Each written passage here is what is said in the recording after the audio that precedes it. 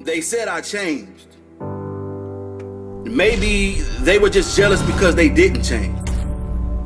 Maybe they were ashamed because they didn't change. Maybe they were disappointed in themselves that they remained the same. Yeah, I changed. Like anyone with ambition will remain the same. Yeah, I changed. I changed everything but my name. I wasn't born a miracle to be average. I have absolutely no desire to fit in. No desire to conform to anyone's wishes. But I have every desire within myself to improve myself. Every day, every hour, every minute. They'll say you didn't have enough time for them. Well, maybe they weren't worth your time. They laughed at my dreams and my goals. Well, maybe they were embarrassed because they didn't have any. Maybe their dreams were really nightmares. Maybe their lives was really just a horror story.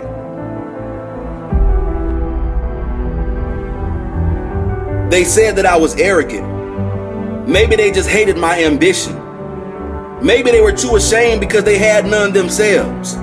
Maybe I reminded them of what their weakness is. They said I wouldn't make it to the top. Listen, they said I couldn't make it, full stop. They said I would fail, that I would fall, that no one would believe in me. They gave me so many reasons.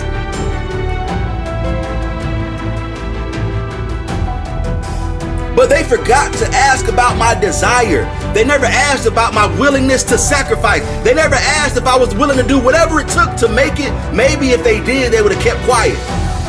Or maybe they wanted to ensure they had someone to sit with them at the bottom of the mountain. You know, with the majority of the people that didn't put in the work. Those who didn't have the courage, those who didn't have the drive, those who didn't have the will or the passion to fight for their dreams, to sacrifice, or even to conquer. Maybe they were afraid because they didn't have what it takes to keep up with my drive, to go toe-to-toe with my passion.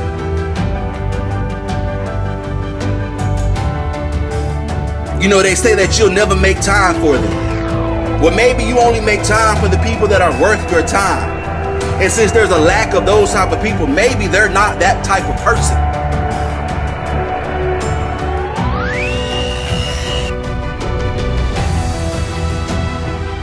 You know, somebody once told me, it's better to be hated for what you are than to be loved for what you're not. You know, it's better to walk alone and be successful than to walk with those that are wandering aimlessly through life and end up in the middle of nowhere. But it's okay, because when my circle got smaller, my drive got bigger. When my circle got smaller, my vision got larger. When my circle got smaller, my circle got stronger. The proof is always in the pudding. You can't fake results. I move on without them. I know I'm stronger. I know I'm better. I know that I'm greater. Without them, it's a blessing. Without them, I keep on growing, moving forward. I'm constantly on the move without them. You're not a puddle. Stop letting them walk all over you. You're not a doormat. Stop letting them wipe their dirt on your face. You're not below them. Don't let them look down on you. Listen, stand tall, walk strong, and hold your own. Listen to me. There is no one above or below you. There is no one that is superior or inferior to you. You must always remain hungry. Don't ever lose your passion or your compassion. Listen to me. You have enormous drive, but don't lose your humility. Put yourself in their shoes, but don't live in them. Live your life. Let them live theirs. Go after your dreams and let them decide their own fate. You said that I would never make it in life. You said I would fail. You said that I would humiliate myself. I didn't have it in me. I was no good. I wouldn't succeed. You said I was weak. You said I was not strong. I guess they didn't know what I knew. That I would make it. Maybe not immediately, but absolutely and definitely.